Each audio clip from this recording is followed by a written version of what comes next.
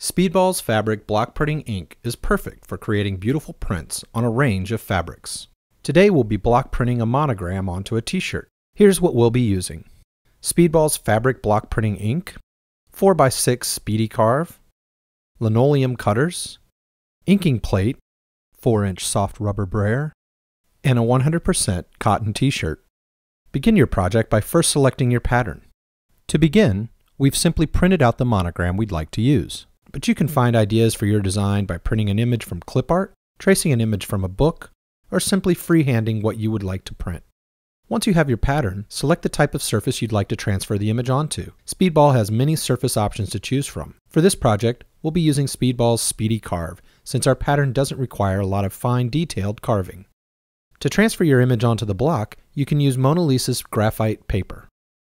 First, place the graphite paper on the block and tape it into place to keep it from slipping while you transfer. Start by tracing over the outer edges of your pattern using either a ballpoint pen or Mona Lisa stylus. If your pattern transfers lightly, simply use a fine tip permanent marker or ballpoint pen to draw in the lines. Remember to place your image onto the graphite paper so that it is in the reverse of how you would like it to print on your project. This is an important element to remember when block printing any image, but especially with numbers or letters, since whatever image is on the block will print its mirror image. Once you have transferred your image, it's time to start carving. Some prefer to start with the most detailed elements first, like the outline, and then carve out to the larger sections. To block print on fabric, use Speedball's new fabric block printing ink.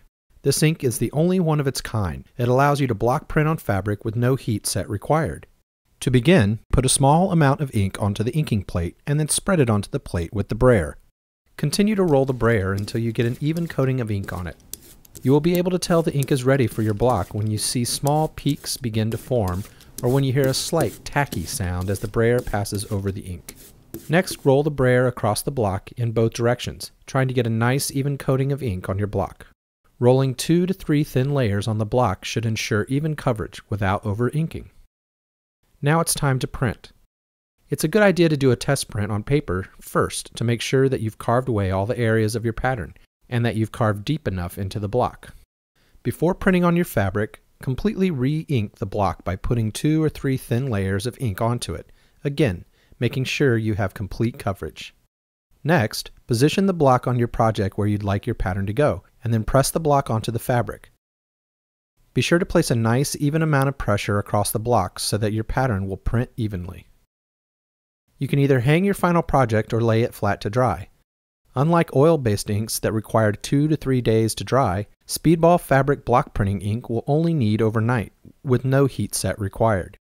It's ready for the wash 4 to 7 days after printing, about 2 to 3 weeks faster than oil-based inks, and it will remain permanent through the wash. Once dry on the fabric, you'll notice that the fabric continues to have a nice soft hand, since the ink is going into the fabric, not just sitting on top of it. Speedball's fabric block printing ink is a water-washable oil, which makes cleanup easy. You'll just need soap and warm water. For more information on Speedball's fabric block printing ink, be sure to visit speedballart.com.